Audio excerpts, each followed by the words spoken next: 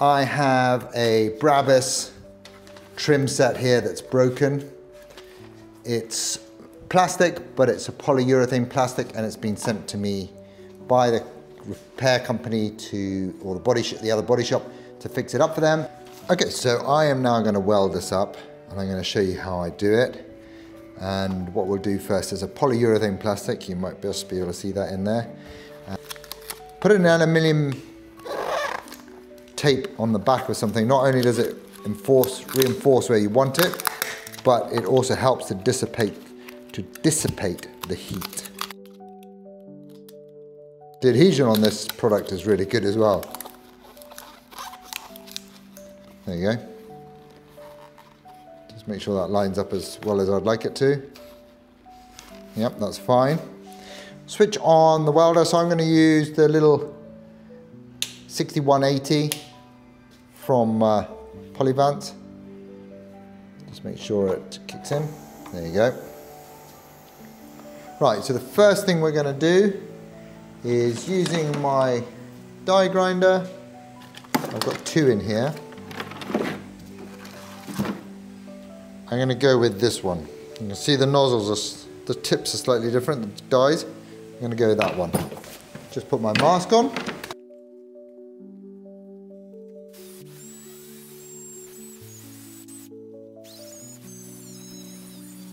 So I actually forgot to press record, but what I did was I grooved out the main crack using the die grinder, but then I came behind it with a belt sander and a very aggressive belt, a very coarse belt, and I've used that so that it can give me a nice textured groove, and that's going to help the polyurethane ribbon that I'm about to use to adhere to that.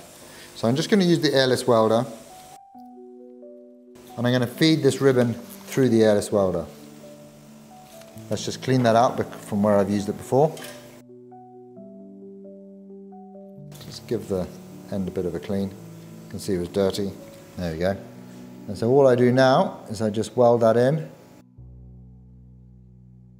Let's put it this way and then you can see.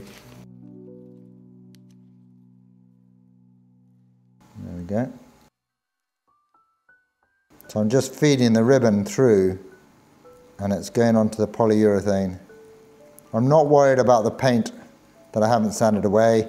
Doesn't matter if that bubbles up because it gets too hot, because that's all going to be sanded after I've done the initial filling. So there we are. I'm going to come back again, do a second one. Let's go from this side this time. I've got a little bit of excess ribbon floating over there, but that's fine. Like I said, I am going to pull that off so it doesn't matter. The main thing we want to do here is level off that area we've grooved. And you can see the paint bubbling up around it just from the temperature. But you don't need to worry about that. So I'm just going to smooth this out now. Got a little low spot there as well, so I'm just going to put a bit more in. There we go. Take that off, we don't need that. So you can see how I've welded it up. And I want to repeat the same process on the back. I also need to address this somehow, so I'm going to think about that in a minute, for a moment, once I do the back. You can see there's a little bit of flexibility, so I want to pull that in slightly so it goes in, and I can do that using the front. Right, let's just let this cool down. There we go, that's nice and cool. Take the foil off the back, reuse it for the front. Okay, so like I said, I've moved the foil onto the back here, and now I need to address the crack on the inside. I'm not so worried about the crack on the inside. It doesn't need to be printy, it just needs to be strong. We've got that little section there, we need to pull it together, so I'll use a little bit of tape just to hold it in position there.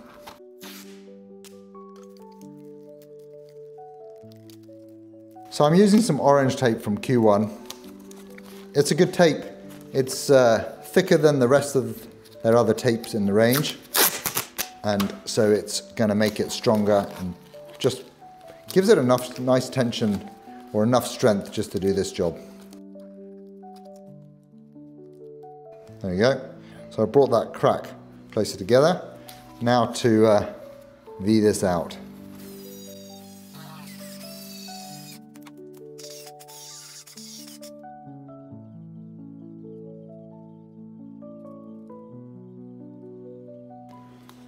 So I have welded in there.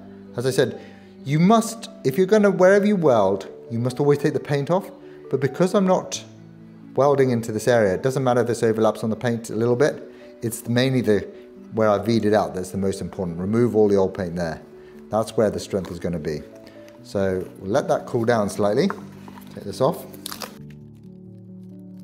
Be able to release that now and it should be holding it in position. Yep. So that is the initial part of the weld. I'm gonna have to do something on here.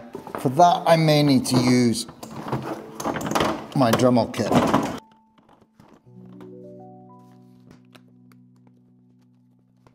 What do we want? Let's see. We want something in here. Something like that.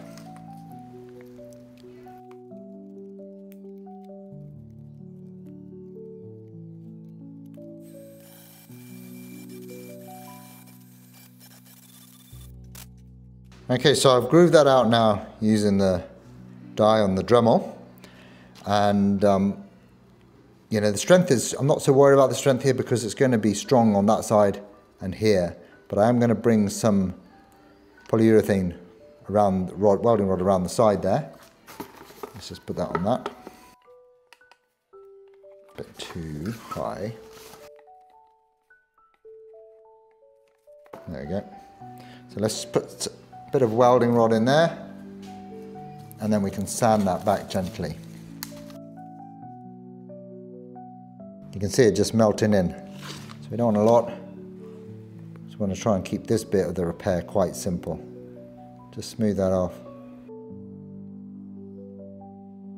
You can see the colour of it's a little yellow. That's because it is probably a bit too hot. But that will do fine. Let's just let that cool down.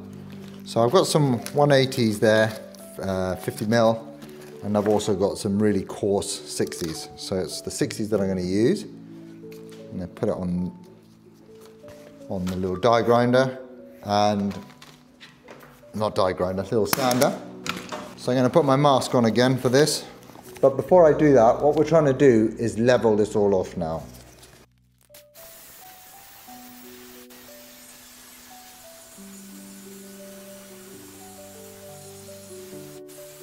So I'll just stop there to show you what I've done. So a lot of you would sand away first, you'd sand the paint away. Now that was unnecessary to do on this. I like to keep the sanding to a bare minimum, just sand the area that I need to be welding. If I was coming up on the side here, then yes, prep that area. But that's not what I was doing. I want this weld to just be in that V that I'd grooved out. So now I'm sanding away the top level of the glue, sorry, not the glue, the polyurethane that I welded in there, the ribbon, and bringing it flush with the rest of the panel. So I can still feel it's high there. You can see a little bit of paint. All of this should be a nice grey colour.